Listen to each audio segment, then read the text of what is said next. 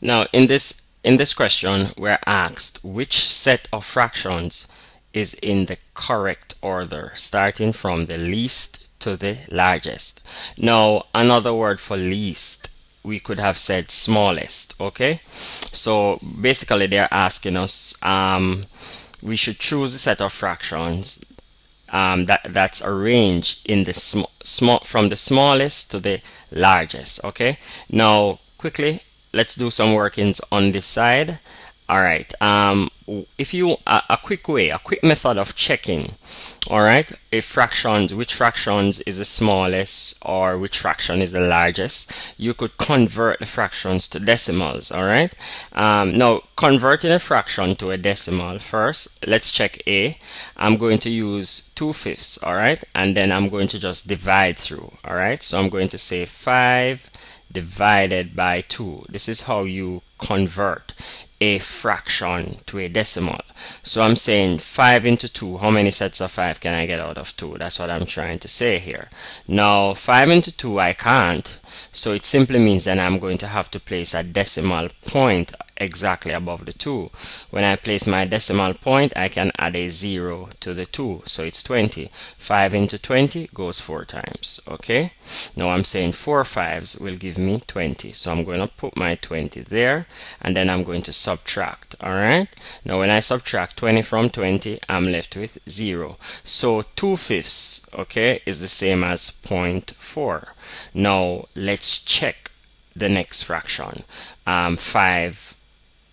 4 over 5 rather. Okay, so here again I'm going to put the denominator must go outside, so I have a 5 rather, my bad, so I'm going to put the 5 outside and the 4 must go on the inside. So I'm going to say 5 into 4 I can't, so again, since I can't, I'm going to put a dot above the 4, and because I put my point above the 4, I'm going to add a 0. 5 into 40 goes 8 times, so I'm going to place my 8 there, and I'm going to now say 8 5s will give me 40. So now 40 minus 40 will leave us with a 0. So 4/5 is the same as 0.8. All right, now let's check another one. All right, let's check 6 over 10. So again, I'm going to say 10 on the outside. My denominator goes on the outside and my numerator goes on the inside. So I'm going to say how many sets of 10 can I get out of 6? I can't, so I must place a point above the 6, and then I can add a 0.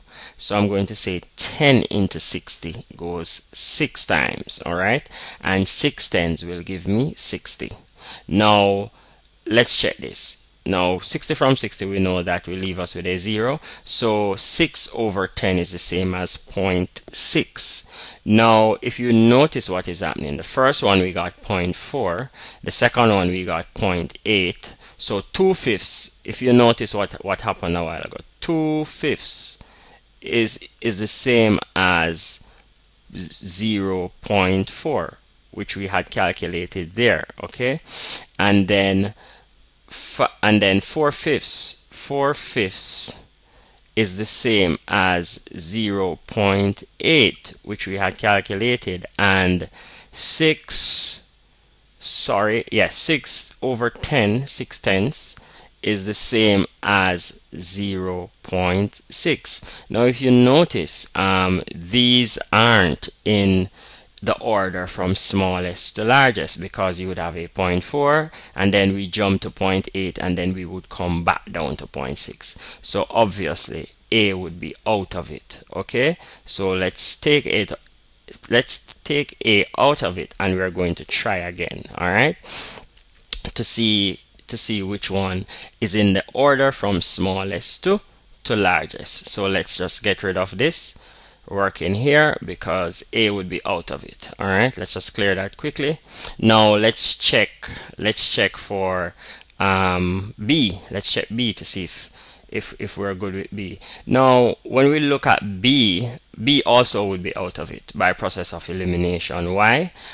Just looking at it, I can tell you that. Now why? 6 over 10,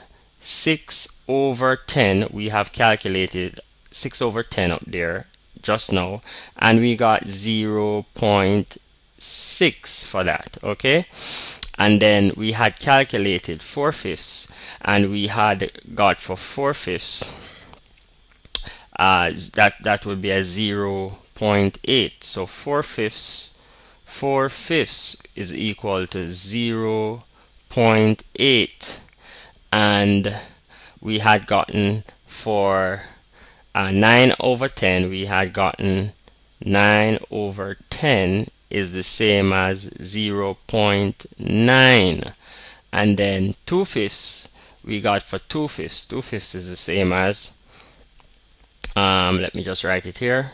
2/5 is the same as 0.4.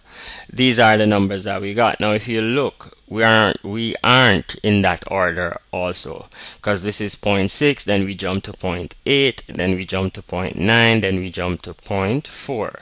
Alright, so number 2 obviously would be out because we're not moving from the smallest to the largest. Okay, now let's check part C. 2/5 is the same as 0.4, which we have here.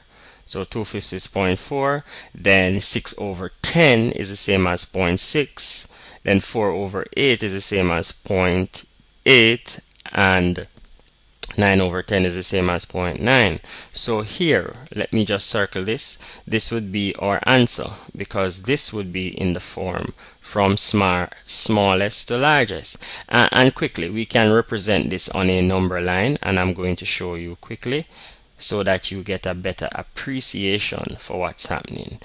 Let's say here I would have my 0, then here I would have 0.1, then here I would have a 0.2, then here I would have a 0.3, then here I would have a 0.4, then here I would have a 0.5, then here I would have a 0.6, here I would have a 0.7, here I would have a 0.8, and here I would have a 0.9.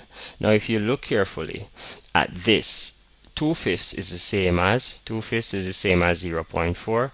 So here I would have my 2/5 right there, and then I'm moving up to 0.6, which is 6/10 is the same. 6/10 is the same as 0.6, so I would have my 0.6 there, and then I would move up again to 4/5, and 4/5 is the same as 0.8, so I'm moving up to 0.8, and then 0.9 is the same as 9/10. So if you notice, I am moving from the smallest value to the largest value. Okay, that's it. Feel free to post your comments or ask your question if you're still not sure about a particular issue. Okay, bye bye.